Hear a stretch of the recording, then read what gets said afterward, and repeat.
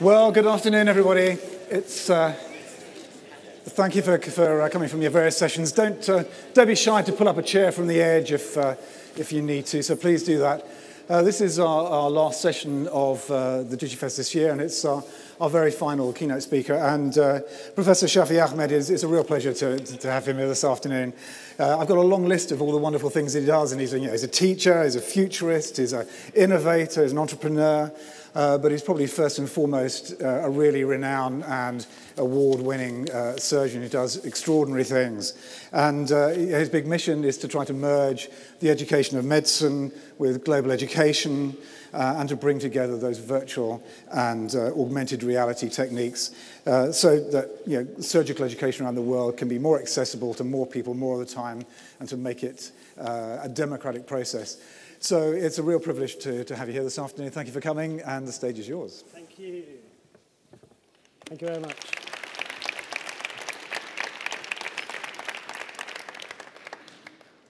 Good. Okay, well, thanks very much for the introduction. It's very kind of you. Thanks both Martin and the team from Digifest for inviting me to give this talk around education, around surgery, around medicine, and the kind of future technology is going to impact all of our lives. So my day job, I'm a surgeon. I'm a cancer specialist working in London at the Royal London Hospital. In my spare time, I try to think about how do we make the world a bit better place using technology. I'll share my thoughts with you the last 3 to 5 years about the work that I've been doing and how to impact people on a global level. First of all, introduction from where I work. This is St Bartholomew's Hospital, based in London. We're a fairly young organisation. Been around for about 900 years as an organisation in terms of hospital. So I put that picture up on purpose because obviously I have a number of roles. One of them is to teach, and I'm an associate dean at our medical school, at Barts Medical School. And if you look at where we are now, 900 years, we've come a long way in terms of what I call incremental growth, incremental medicine and changes, to now what's called exponential changes. And that's the kind of world that we live in, and the world that you and I need to embrace in healthcare and education. We've got very famous alumni through these walls of St Bartholomew's. People like James Parkinson, who discovered Parkinson's disease. Other famous surgeons who describe many ailments and treatment pathways for many, many conditions. So we have a history of innovation in my organisation. If we go back to surgery, now I am a kind of a cancer surgeon. I spend my time looking at patients on a daily basis, breaking bad news, treating ailments, treating their disease, and hopefully trying to overcome some of the issues around their care, hopefully trying to cure 1 or 2 people in our lifetime. If we go back to educational learning, of course, which is a fundamental part of who we are, let's go back to about 1,000 years. I'll put this picture up for a second because when St Bart's was being built in West Smithfield by a monk called Rahir, who's placed the first kind of bricks into West Smithfield. At the same time, a man was walking around the southern Spain, Andalusia, and this was his name. He was Abu al-Qasim. He was like the father of modern surgery. He wrote the first textbook of surgery, the written article, the written text, things that we've been taking for granted for many years. And interesting, his book that he wrote got then translated into Latin, called the Liber Theorici. So the interesting thing about that, of course, this was written over 1,000 years ago almost, but that became the single textbook of medicine and surgery about innovation, about techniques, for not 1 year, not for 2 years, but for 600 years. We had one textbook of innovation and learning. And this showcases the kind of pathway we've been through. It's the incremental changes. Nothing's changed for a long time until we get to the modern world. We look at the Gutenberg moment, the printing press. Despite that, there's still only one book of surgery that existed for hundreds of years. So that's kind of the prehistoric element of where we are. And I look at learning, and we'll talk about VR and AI in a moment, as a kind of continuum. We've come from ancient Egyptians, papyrus, and before that, the stone tablets in the Stone Age. We've come a long way to books via the printing press, and now we're on to e-learning, online platforms, and now we're exploring the world of AR, VR, AI, robotics. This is just a continuum. And we've got to figure out how we create learning that's compelling, that's useful, and that's going to be the way that we teach the next generation of not just doctors, but everybody around the world using these technologies. As a teacher, I've often thought about my own specialty. I became a surgeon because I wanted to be the man in this picture the man who at centre of stage, who commanded the respect for everybody around that hall together, demonstrating some anatomy or some surgery. It was an important picture, if you like. People from the top in this big hall, and we call the operating theatre an operating theatre, because theatre is where we kind of do operations and we train and teach in this kind of setup.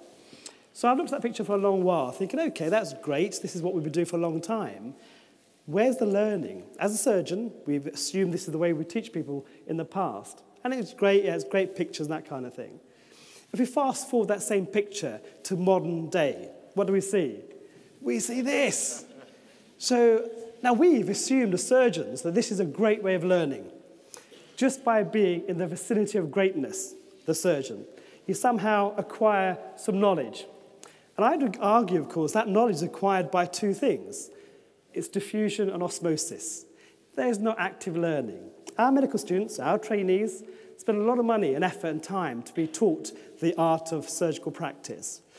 I'm not sure what they're learning here, of course, apart from the fact that they're testing out the support structure of the ceiling for those the ceiling lights. But this is a reality. We still think this is the way to teach people. So I thought about that a long time, thinking we need to change and evolve and move on to much more modern ways of teaching. After all, our students pay $9,500 tuition fees per year for the privilege of being somewhere in that melee. And it's not really effective learning or use of money at all. Carl Schwab, who's the World Economic Forum chairman, about 2.5 years ago, made the whole comment around we're now embracing what's called the fourth industrial revolution. He talked about this merging of technologies together that blur the lines between the physical, the digital, and the biological spheres. And it's exciting, because medicine itself, at the moment, it's the most exciting time to be alive, ever, as a doctor, in medicine.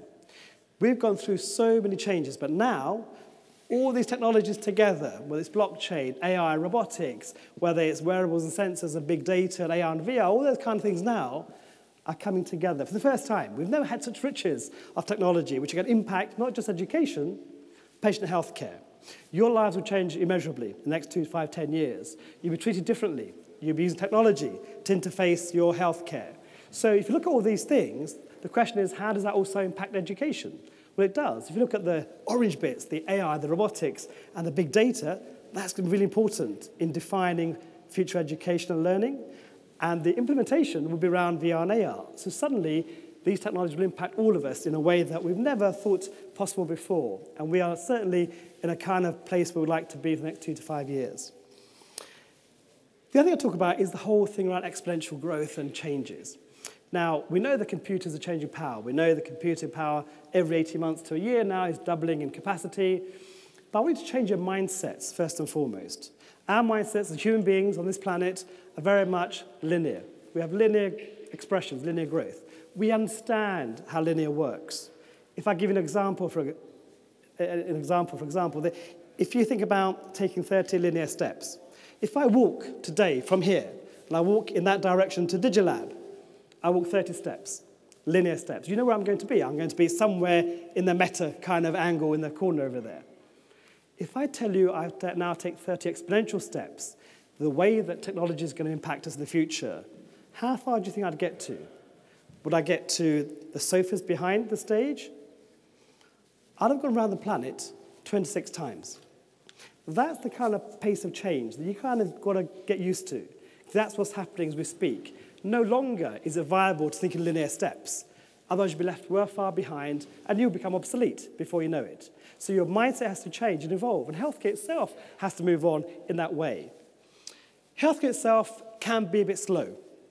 Obviously, it's patient safety, it's outcomes. We are traditionally very slow learners.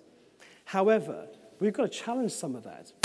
My question to my healthcare colleagues, often around the world, I am faculty at Singularity University in the US, I talk about the whole fact that you've got to challenge the dogma and tradition. We're stuck with this kind of area for many, many years. Like the picture I showed you, the way we teach people in the OR, it's been like that hundreds of years. But I want to challenge it because it's what we do. But my question to everybody in the room and doctors around the world is, if you don't challenge it on a daily basis, by definition, you're accepting mediocrity. So I ask you in the audience, how many of you want to be mediocre? Put your hands up. Nobody. We don't want to. So therefore, everything's got to be challenged. Every pathway, every day, you think about, okay, what's different? How do I evolve it? How do I change it? And healthcare needs that kind of thought process, make sure that we evolve in the right way. Many years ago, when I qualified from medical school, we took what's called the Hippocratic Oath, the oath of pledge, if you like, the oath to make sure that we're professional, that we look after our patients ethically, morally, we do the right thing for them. That's been translated now into the Declaration of the Geneva Convention, as opposed to the original Hippocratic Oath that we took many years ago. So we look at that, and we look at the way we've been looking after our patients for a long time. And you see, on the left-hand side, the kind of paternalistic way we look after our patients. It's the hand-holding, it's the touch, it's the kind of eye contact, it's kind of the way we break bad news. We consult, we measure the outcome. And we're all used to that. We're used to that kind of way of seeing our GP, our specialist. But actually, that's all changing because of technology. I'll talk to you about the whole area around the doctor-patient relationship and also how that will impact the educational commitments that we have to our trainees. Let's go back to real futurists, 1924. These are futurists from 1924. They're thinking about a different way of connecting, the radio doctor. Telemedicine, already thinking about it 100 years ago. Not now. I think actually we've got to get away from that doctor-patient relationship, the human touch, whatever we decide to do.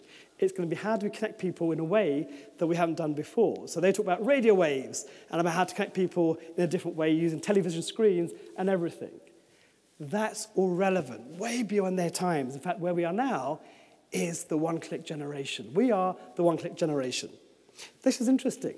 We want a pizza with one click, Just Eat. Amazon, we want a one-click, book, right? We get upset if Uber doesn't come in 3 minutes. If it's 5 minutes, we get really upset. Where's it gone? But for healthcare, we wait 2 or 3 weeks. We click, we say, wait, where's the appointment? It's fine. We've got it wrong. In some ways, healthcare is more urgent. It's important. But yeah, we're not prepared to wait. We're prepared to pay for healthcare, but not for our pizza or our taxi, wherever it is. So now we're changing. Companies now are producing software and apps and telemedicine where you can click, one access. Doctor will come up immediately around the world, give you a diagnosis, etc. The whole interface will change in terms of that doctor-patient relationship that we talked about earlier as being sacrosanct. And these are the kind of things happening as we speak. If that's the kind of future we're looking forward to, how do we create the doctors of tomorrow?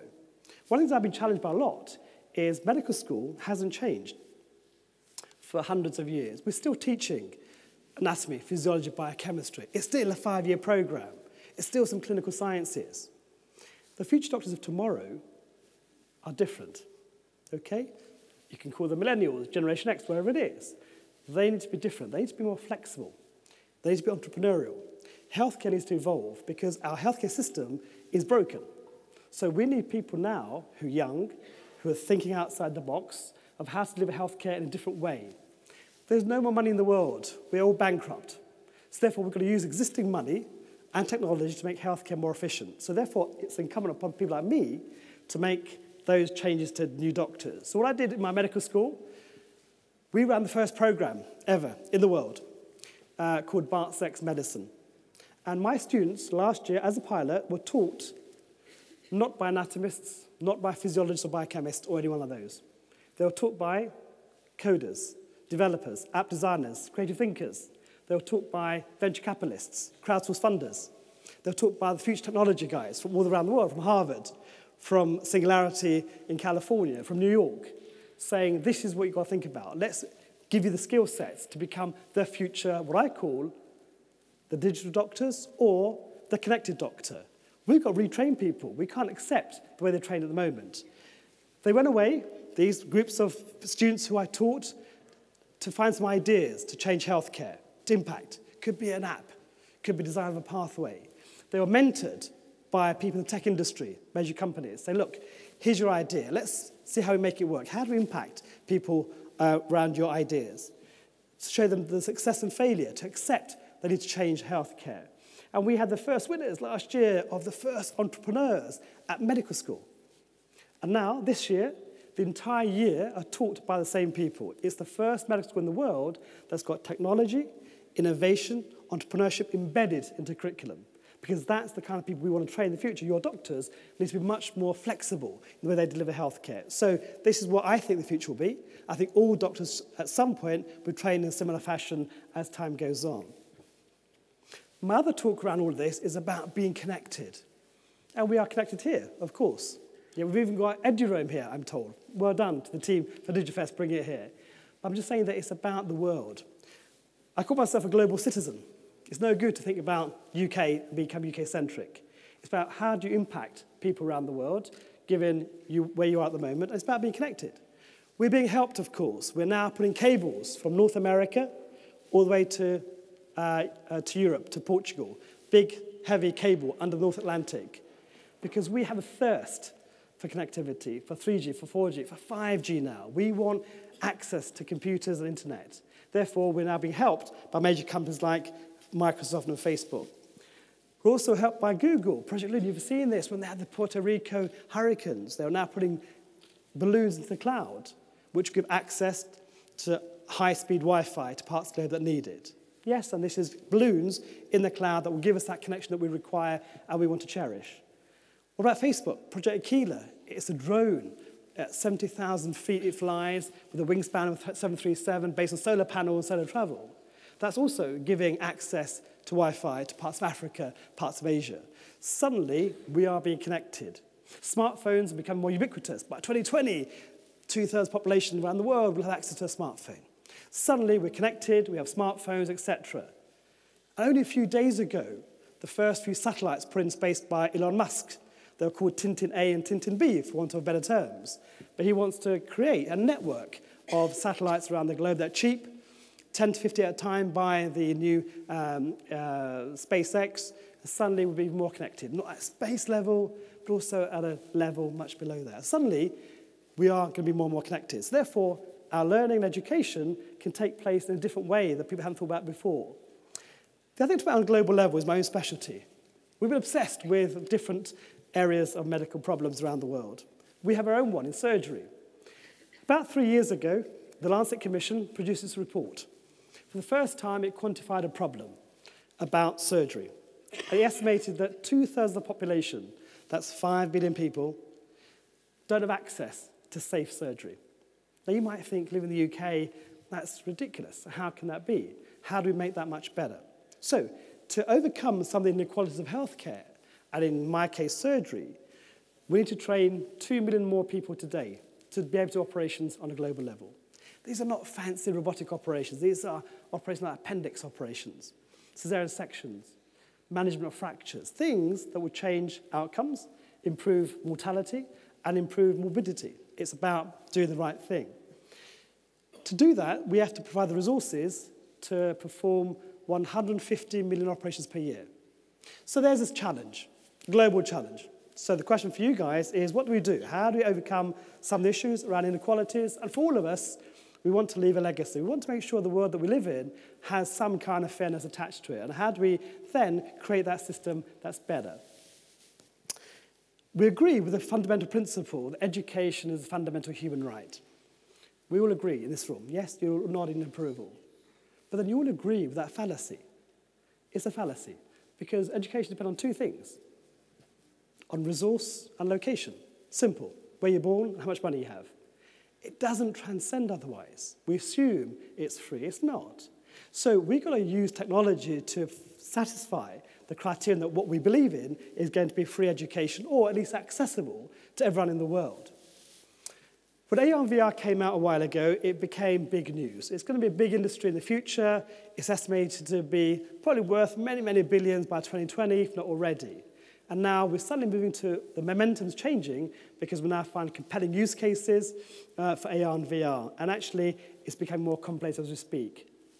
It started a few years ago when Palmer Luckey, who was a young man who was about 17 years of age at the time, reinvented virtual reality. It's been there for a long time in the past. It's just computing power now is strong enough or powerful enough to make VR more compelling. So he did a Kickstarter a few years ago, wanted to raise a few £1,000s, ended up raising over $2.4 million US. Suddenly, it changed. Palmer Luckey sold that company to Facebook, Oculus, for $2.1 billion at the age of 21. Not bad if you can get it, right? But it's not about the actual product. It was the thought around AR, VR concept that he was selling. And actually, this is what's been going on the last few years. This year, we've seen a plethora of headsets coming out. There's the cardboards, there's the tethered devices, which have been powerful but attached to a computer. Now they're moving on to a mobile platform onto your head. Suddenly, it's becoming cheaper, more affordable. The headsets are more better. They don't have the lag, they don't make you nauseous. Suddenly, we're changing the paradigm that we were in before. And all these headsets coming out as we speak, if not more. Augmented reality is the other one. So virtual reality is where you put your headset on and you're immersed in the world that you can't see. AR, augmented reality, is where you have glasses, which overlays information in front of you. And these are some of the glasses that have been coming out from various places that I've used over the last few years. And all of you at some point will be using them. Sooner or later, and I make that prediction to you in front of you, of course, is that you will have a smartphone, yes? So within 2 to 5 years, maybe within 10 years, that smartphone will disappear. It won't be in your hand anymore. All of you will be having glass headsets. Your phone will be on your head. It makes sense. You're using your hands unnecessarily. Waste of time. Why not talk to it, voice technology? Why not use AI? Why not talk to things and do things? Actually, it will free up your hands to do something else. So smartphones will change, and these kind of technologies now, but all of you will be wearing. They'll be smaller, much more sleeker, there'll be retinal scanning, etc. Suddenly, your smartphone kind of interface will change. Believe me, it's going to happen. Also, we're going to be helped by the major companies. Everyone has an Android and Apple phone. So Apple released their own kind of AR kit, and Android now have got the AR core. So suddenly all your mobile phones will be powered by augmented reality. So suddenly it's all changing this year about the access to this kind of technology. This mysterious company called Magic Leap have only just come out. They've been around for 5 years, and they've just raised another $500 million. They've raised $2.5 billion now, and no one knows what they do. Google have thrown money at it. Alibaba have thrown money at it. Finally, they've come out with something this year called Magic Leap 1. It's mixed reality. It's going to be amazing. And people are now throwing money at this organization and this company. Okay? We're hoping it will deliver. After 2.5 billion, we're all hoping it will deliver, otherwise we're all out of business. Okay? So this is the kind of thing that will be coming out this year, which is really fascinating and will, again, move us forward by a long shot. So putting all that together, the connectedness, the technology, how do I use that to impact what I do for a living? So the Google Glass came out a few years ago. I was one of the early glass explorers.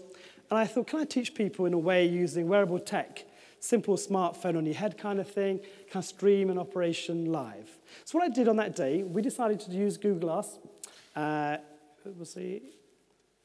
to live stream. That's me operating using Google Glass. It's a really light device, sits on your head. We reconfigured it with some software. We allowed myself to stream it through my eyes, kind of point of view approach. People around the world on their smartphones could watch the operation through my eyes. They could interact with me by simply putting a text message onto their smartphone, which would appear on the glass as I was operating. I could answer them in real time, speak to them, and see what I can teach them on a global scale. On that day when we did the operation, I taught about 14,000 people in 118 countries, just by simple access to technology using a streaming device, okay? Suddenly, it's about n equals many. I want you to go away thinking about how you leave impact and legacy. Not thinking about n equals 1 or n equals 2. Think about n equals many.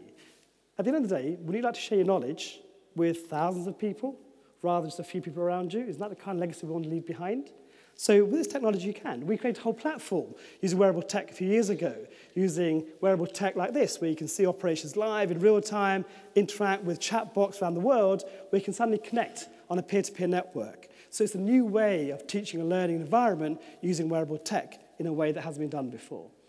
I was lucky enough to be able to teach this man how to do a simple procedure remotely. Anybody know who this is? No, yeah, I think you probably do know who he is. This is John Scully. John Scully was the CEO of Pepsi Cola before Steve Jobs brought him to Apple to become the CEO. He's the guy who sacked Steve Jobs in the film that you've seen, okay? He created the world's most powerful company. I taught him how to do a simple operation using wearable tech. He has a mobile phone company. He wants to impact the world with his mobile technology. And actually, it made sense to see whether we can connect together to do a simple thing. A 70-year-old man did a simple procedure after 5 minutes very well. It didn't take long to teach him how to operate. And that's the kind of thing, it's interesting, how we can use this technology to impact. The whole world of surgery is changing. We're going to be teaching remotely. we don't have to be in the same position. We can use all these devices now using AR interfaces and kind of TV screens, etc., using iPads, mobile devices, and smartphones. And I can teach people now in a way that we haven't done before. I often do live operations like this now. I look pretty peculiar, dressed up in all this kind of stuff. This is me using a Vuzix 3000 wearable tech, streaming to my audience on a global level using devices like this. And I can teach people in a way that I hadn't taught before. And this is me teaching my own trainee remotely.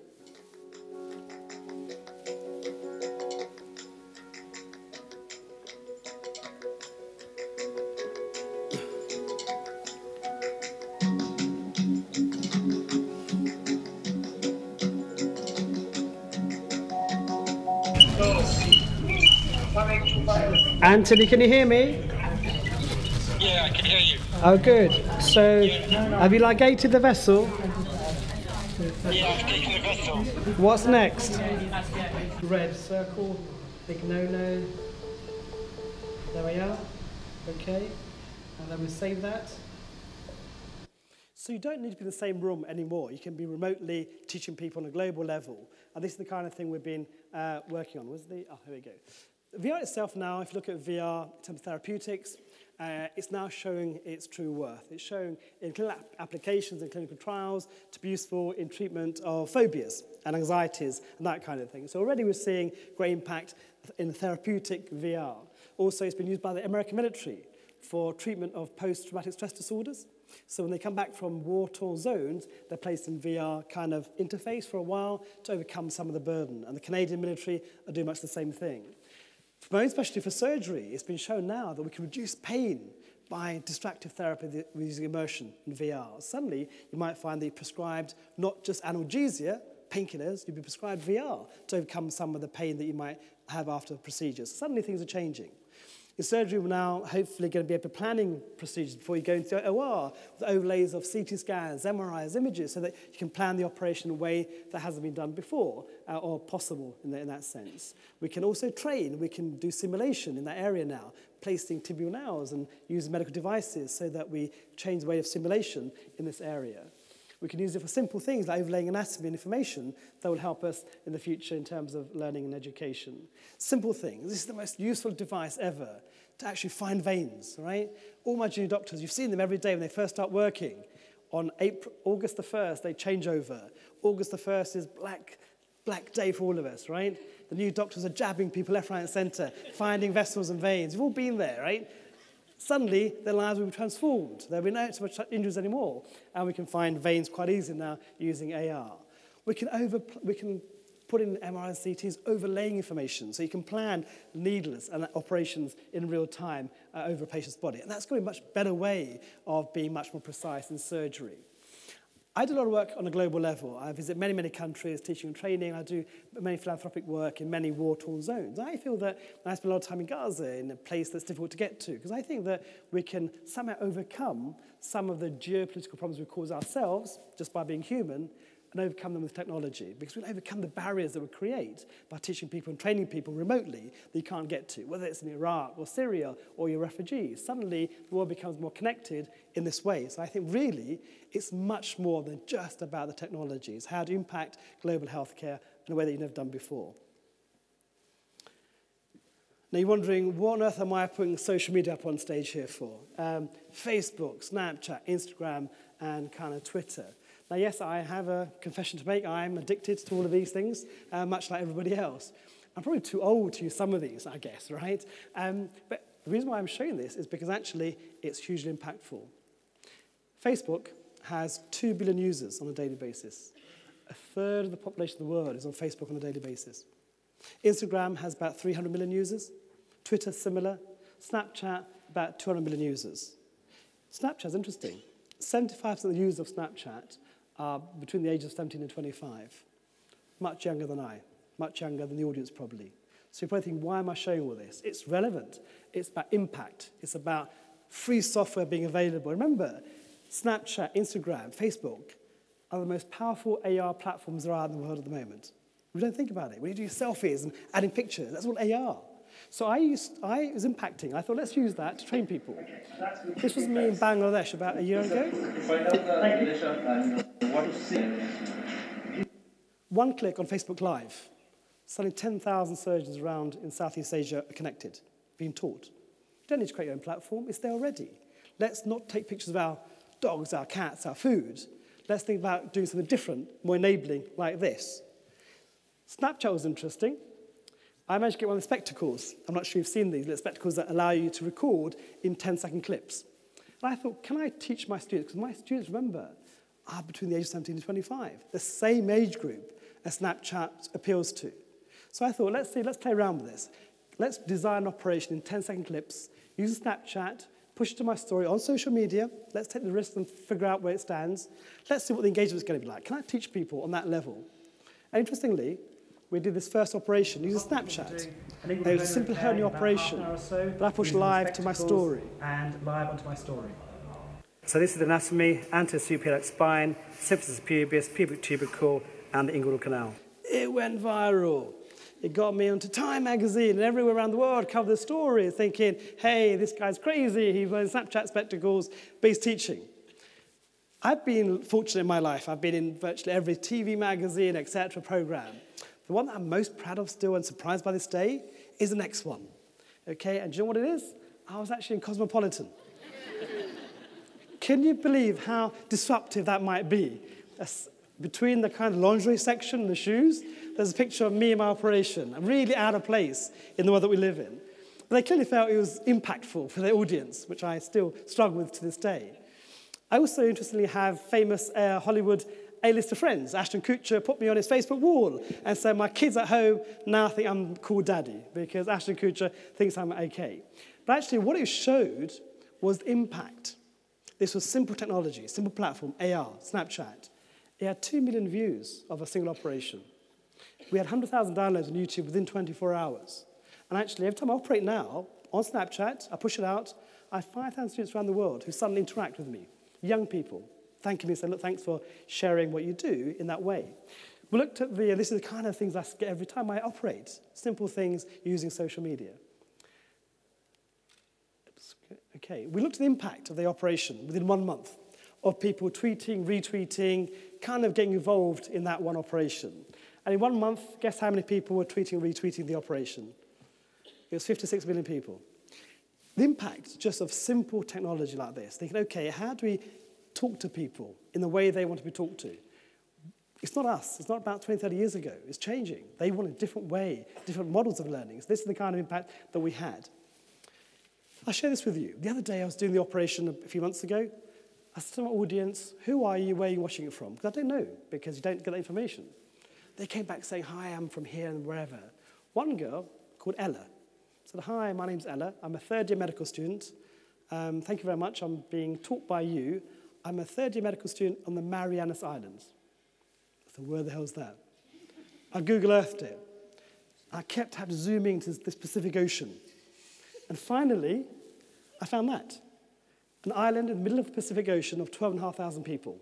And she was watching it from there, being taught, and I was connected with her. Isn't that powerful? The way we can connect with people in a way that you never imagined before? By thinking outside the box, thinking how do we connect people? Not content with that, I was lucky enough to be the NHS Twitter account holder about a year ago. And I thought I'd use that opportunity to teach people and the public about surgery, about the NHS, using tweets. So we did the world's first operation using 140 characters or less, thinking, how do I engage people using Twitter? And we did this.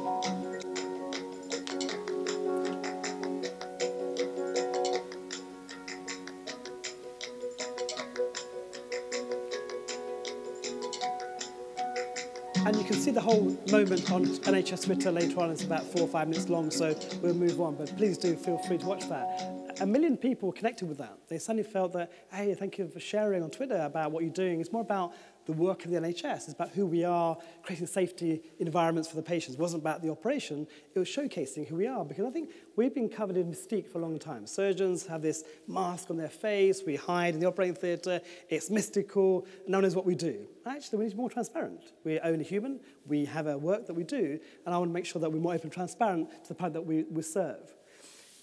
We talked a bit about telemedicine, being remote. This is the whole Snapchat and the kind of telemedicine angle.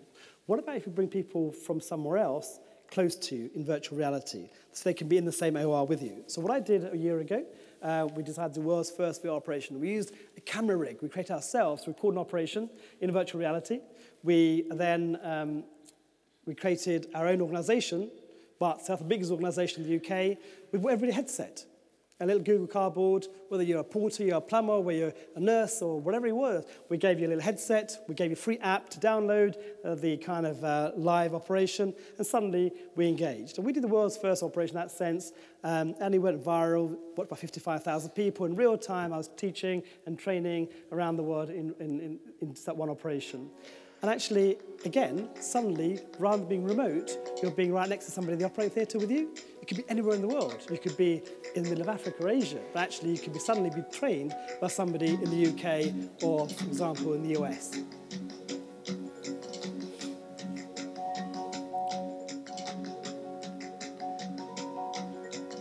This 360 camera rig allows immersion. People around the world using a low-cost technology, a simple VR headset, to actually immerse themselves in operating theatre around the world. So we're moving on now. VR's changing. We're going to be evolving haptic feedback. We're going to get photoreal images, photogrammetry. Suddenly, the world of VR will be a different place, because we're going to replace the whole kind of virtual learning environment that we've created using all these kind of devices that are slowly being developed as we speak. And we get better and better recreating the human touch and feel in that environment. My own team in Medical Realities, we created the world's first virtual reality training platform, which came out 6 months ago. The second iteration came out in December. And this is the kind of thing now we're trying to create new learning in VR.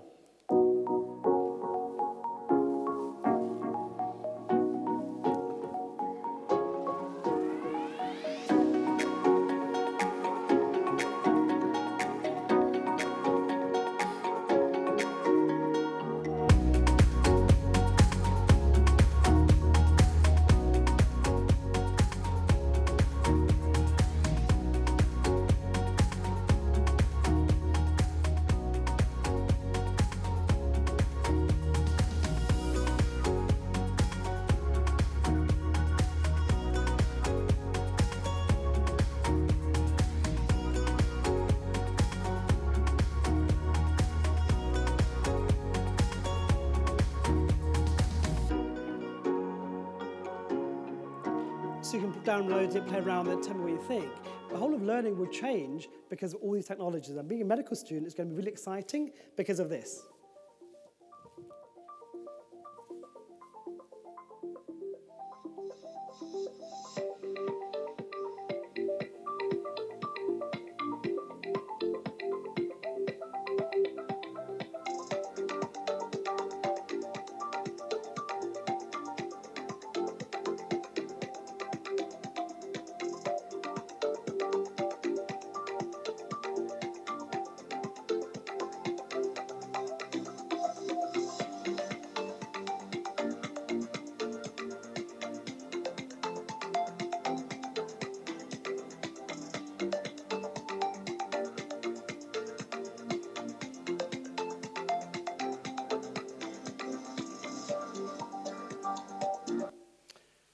So all this is very exciting, and that's why I'm saying to you it's going to be the way we change. But all of that is going to produce a lot of big data. So big data is this big kind of term that people use, because when we're doing these kind of things now, big data being produced, and this whole thing now points to the word of AI, or intelligence augmented. So we're going to figure out now how that data will improve outcomes, improve education, etc. We all know already that AI is big. Already, we've looked at IBM Watson and Google DeepMind.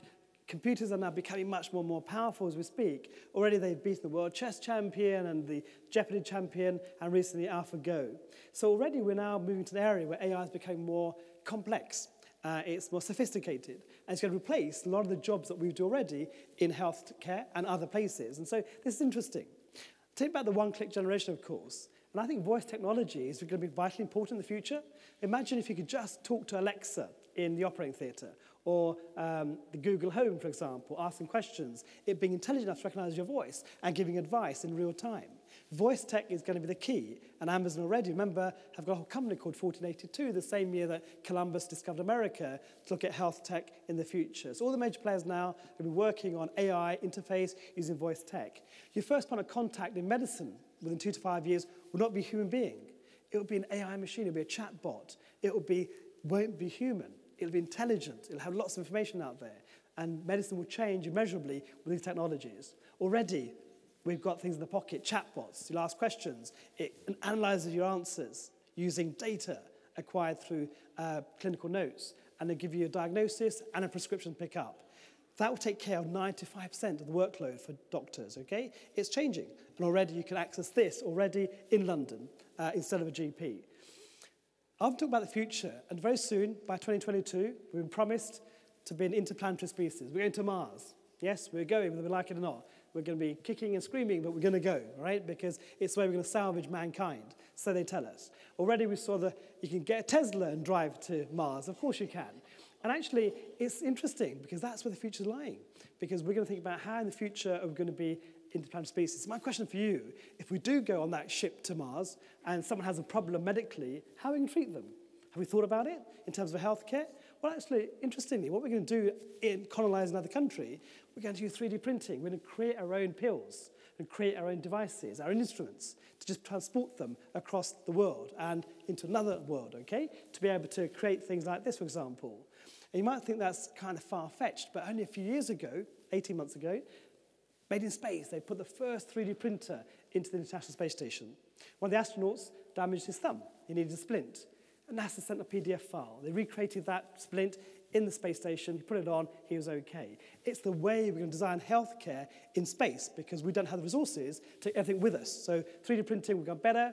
We'll be able to replace hearts, kidneys, soon, skin. Sooner or later, we won't need donors. We'll be transplanting things that are made from scratch using 3D printing. And that's where we're going to make healthcare much better. And this guy here has promised us every year, transplant a head onto a body, waiting for the outcome of that. I also don't need to be anywhere. I can be anywhere looking after my patients. This is me in my own operating theatre, being remote using beam telepresence, or in fact seeing my patients using these systems. Walking in, I can be anywhere. Why do you have to be physically in one place to do something? That's like inefficient use of time and energy. You can do this. You can talk to your people being remote on a smartphone anywhere around the world. Of course you can. And actually, one of my things I've been thinking about a long time is about how do I transport myself? I talked about telemedicine being remote. We talked about VR coming close to you. What about if you transport yourself to another part of the world without traveling? This has been the kind of mission I've been on for a while. So we decided to create this was the world's first virtual surgeon. This is me being recorded by 104 cameras by a process called photogrammetry. I know it's a rather elaborate kind of selfie. However, and yes, they struggled to get my good side, as I kept saying. But what they created was the world's first virtual surgeon. That's me. That is me virtually. Volume. It has depth. Proper depth that I lack. And then also, it will have intelligence. It'll be based on intelligence around the world. All the information that Google can throw at it, it'll be far better than me. It can train people in a different way. We're going to get away from the human interface and think about how other things can teach and train people in a way that's been done before, on a global scale, scaling up. So I thought, what do I do with this? This is me with the HoloLens on. I thought, can I use this technology about transporting myself somewhere and doing something? Can I connect with people in 3 time zones, in 3 continents, in my OR in the same time? Maybe. So we've now going to enter the virtual space with my colleagues from around the world to discuss a case which is going on behind me in theatres, get some real-time advice about the case. So we'd like to introduce you to the people from around the world. So in front of me, tell me about yourself and who are you, where you're watching from? Hey, this is Ian. I'm here in downtown Atlanta, Georgia. I'm one of the creators of Thrive. Pleasure to be here today. Thank you for joining us from the US. Shailash. Hi, this is Professor Shailesh Srikhande. I'm the Chief of GI and HPB Cancer Surgery at the Tata Memorial in Mumbai in India. Thank you very much for joining us on this special occasion. And Hitesh Patel. Hi, I'm Hitesh Patel. I'm a consultant colorectal surgeon, and I'm joining you from the London Independent Hospital. So we have 4 people in 4 different places across 3 continents trying to connect together to discuss a case in real time. This is going to change the way we sort of manage our patients and also how we train and teach in the future. And we'll see, I'll give you a quick discussion. This is a patient who is just over 80 years of age, who presented with anemia and was found to have a lesion in the sort of right colon on colonoscopy. And we can see the summary of her findings on our screen in front of us, for example. So what I'm going to do now is just take out the models we've got here. That's the pelvic model. We're going to get the scans all out here, and then we're just going to just move up to the next scan here, and also the endoscopy report. So, Professor Shailesh, would you mind just talk to me about the case and what your thoughts are about how we should manage this patient? Sure. To me, this looks like a lesion in the right colon if I see the CT scan image, but of course I also see the colonoscopy image now. So we can connect in real time in various parts of the world using various systems. My colleagues and friends over there from Double Me are doing some amazing things with real-life holoportation. This is my kind of Princess Leia moment, where I'm looking for help from Obi-Wan Kenobi. But that's been created by a team over there, saying actually maybe we can project you properly in real time. And actually, what about if you suddenly project yourself? Someone's needs some help in some part of the world. You have to project yourself. You look over their shoulder, you give them a hand, you tell them what to do, and you disappear. Isn't that what we need to be doing in the future, about how we transport ourselves in a way that we haven't been done before? Robotics is big. The whole of the world of surgical robotics is rapidly expanding. 8 or 9 robots coming out in the next 2 years. And this is going to be interesting because they become much more sophisticated. All of you at some stage now will be operated by robots in due course, assisted by human beings. What about if robots suddenly became autonomous? Would you trust a robot to do your operation autonomously? You may think, well, I'm not ready for that. But also, we're ready already for taxis to be autonomous. You can hail a taxi in Pittsburgh using your smartphone. It will come to you by Uber. There'll be no driver. It drives you, drops you off, and carries on. Already we're going to be challenging autonomous working. And actually, Uber is going to ask all the right questions for us, ethically and morally, about how we manage this autonomous nature. And already we've got the first autonomous surgeon being able to join bits of bowel together, which we never thought was possible only a few years ago. So already we're moving on quite rapidly. What about I talked about being empathic and actually get the hand touching and control. What about robotics? Well, there's a little robot over there I was playing around with earlier.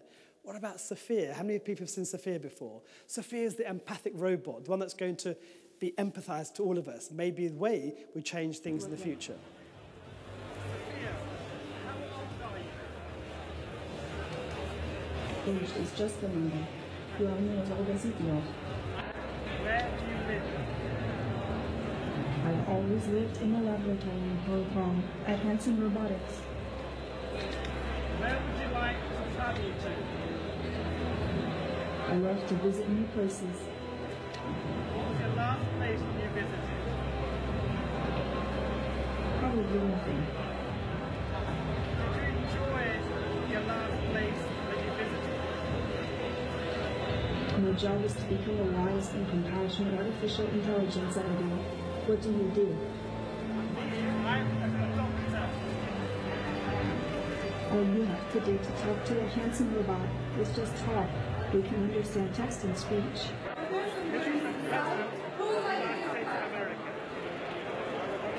Donald Trump. Do you like Donald Trump?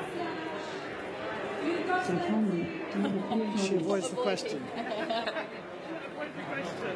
That's very pitiful too. I love that. Anyway, it's been lovely to meet you, Sophia. Okay, what is it? I shall say goodbye to you. It's been my absolute pleasure to meet you.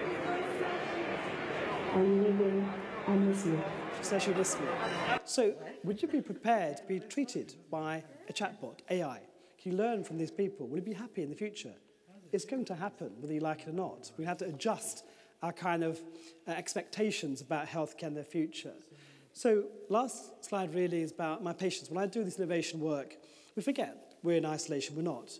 It's about our patients being the most important part of that journey. These are the kind of patients who don't mind being showcased on a worldwide stage to help teach people on a global level. And so obviously, my kind of work is always dedicated to those people who take most of the risks on my behalf in trying to strive for innovation. Thank you very much.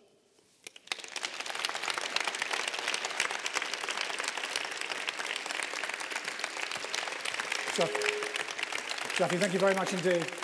We're on a little bit short of time, but Shafi's been kind enough to say he'll answer a couple of questions if you've got them before we go. We have some folk with some microphones, so if you're interested in having a quick question on that fascinating talk, please put your hand up.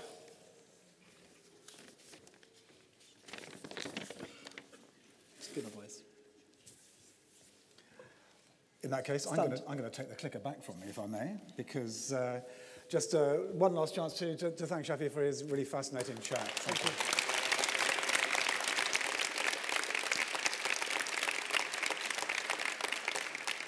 And it's really my job to thank you all for coming for the last couple of days. Hope you had a wonderful time. We've had some great speakers and some great sessions, and you've been kind enough to say some nice things on social media. Sometimes it appears, sometimes it doesn't. I just want to say, it's our great leader with his biggest fan at the opening session. And Shakira was a great opening speaker, and we were thrilled to have her, and we were absolutely thrilled to do the Lola session, which seemed to go down pretty well. It was a pretty amazing thing, I think. I want to say thank you to our sponsors. You can see here Microsoft, ProQuest, My Day, and Tribal, because without them, clearly, we wouldn't be able to do this. And in a moment, it's not going to do that for me, but it's not going to do it. It's given up. It's been too long. It's been a tough couple of days. But thank you all for coming. I hope you had a really good time. Safe trip home. And 13th of March next year, so put it in your diary, and we'll see you again. Safe journeys home.